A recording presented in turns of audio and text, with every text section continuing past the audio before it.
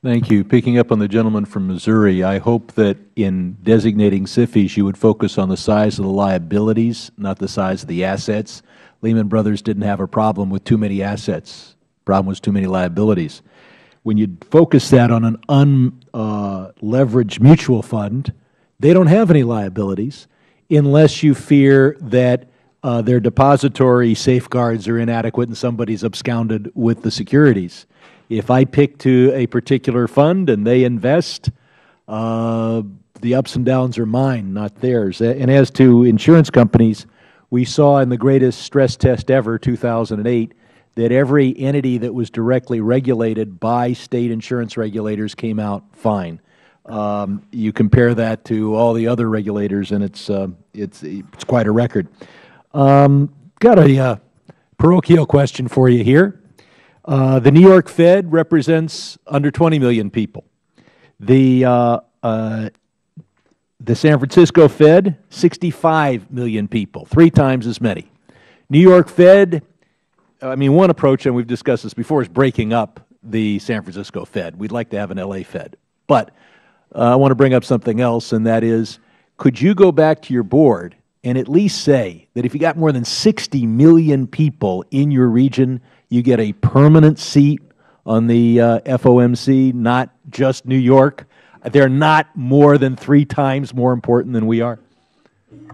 So the structure of the Federal Reserve System was carefully debated by Congress when it established the Federal Reserve. We were mining for gold back then. I agree with you that there have been many changes in the economic landscape of our country since the Federal Reserve was established. But you could establish a practice that any bank that represents over 60 million people always has a seat. This would be something Congress would need to do, and be great if you could do it. But I'm going to go on. It's not something that we could do. I think we'll do a legal analysis on that. At least your heart's in the right place, and we'll show you a way that you can do it. Well represented, and let me move on to another issue. You've got a bunch of economists who are telling you that maybe it's time to take away the punch bowl, maybe a couple meetings from now. We're not economists here, but we all have districts that we are in touch with in a way your people can never. And let me tell you, it ain't good out there. It's not ready. It's not a punch bowl. It's a lifeline.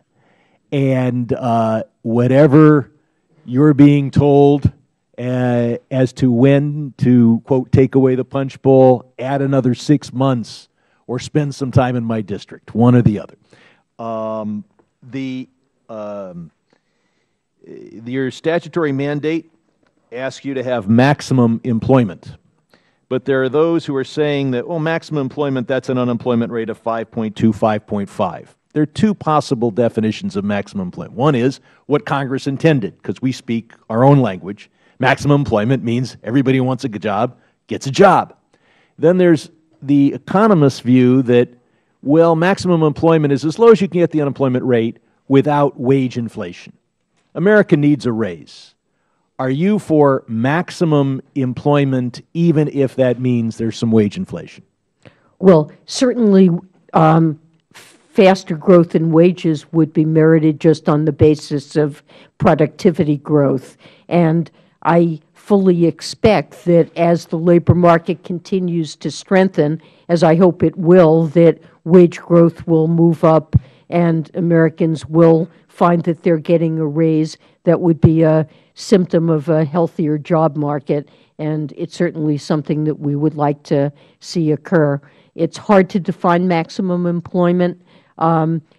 Beyond some point, we likely to see inflationary developments increase, and that's part of our mandate too. And finally, would you support legislation that says that money of insurance affiliates that are affiliated with a failing depository institution cannot be transferred to save the depository institution without the consent of the state insurance regulators? I'm sorry, I haven't had a chance to consider such. Okay, I'll ask you to respond for the record. Okay.